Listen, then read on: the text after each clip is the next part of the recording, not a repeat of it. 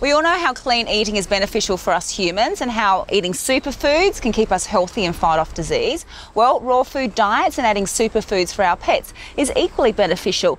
Now, Chris, when we talk about clean eating, do we mean washing our hands? No, we absolutely do not. Clean eating, when we're talking about the dog food, is all natural raw diets.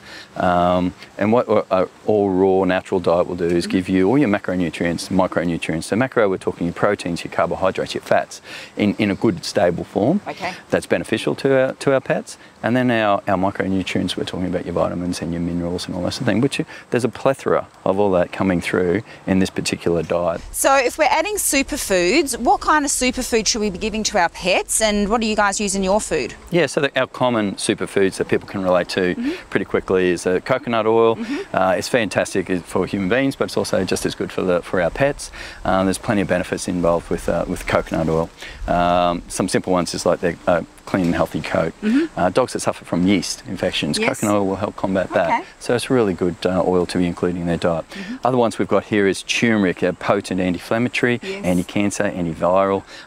There's more research coming out about omega-3 content that can go through and reach the blood-brain barrier, or go through the blood-brain barrier, which is really important. We've got nettle there as well, full of vitamins and minerals. Is that the green one? That's the green one. Full of vitamins and minerals and really high in iron. We include that in some of our diets.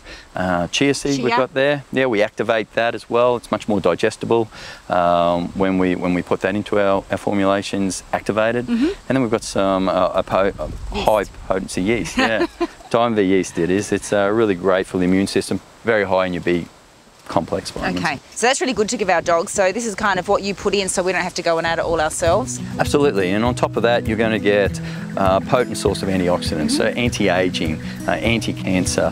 You've got flavonoids coming out, bioflavonoids. You've got active enzymes, and enzymes are so beneficial for our dogs because it helps with the digestion process. And there's only a finite amount of enzymes in the dogs, in us as well. And once we use all that, we're a bit of a goner. We're dead. We're dead. Once we take out all the enzymes, we're dead. So we've got to put them in. Yeah, it sounds terrible, but that's true. We've got to keep replacing our enzymes. So with raw diets, plenty of enzymes, we're putting them back in the system. All right.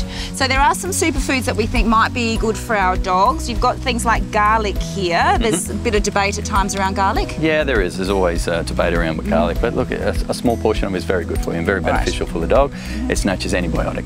Okay, and then the tomato. So some people say don't give tomato, some say do. Yeah, well, we're chasing, when we include tomato in our diets, we're chasing that lycopene content. Again, more research has been found about it being anti-cancer. So it's really quite beneficial. In some of our scientific formulas, we'll put through a blend of tomatoes as well. All right, we just don't want to add the green bits, I'm told. Absolutely not. All right, we keep away from them. We've got eggs, which is great, lots of veggies, carrots, all of that. Yeah, well, everything's there. I suppose the only other important thing we should talk about is the omega-3s. Right. Most of the diets out there today, if it's not in a raw state, is really high in omega-6, which are inflammatory. Right. Which creates aging, creates autoimmune diseases. So high level omega-3s, which we can obtain naturally from fish, such as your salmon here and your sardines, which goes through our formulas as well. You know, that provides an excellent level of omega-3s and that anti-inflammatory effect. All right, so what's the easiest way to get like optimal nutrition for our pets?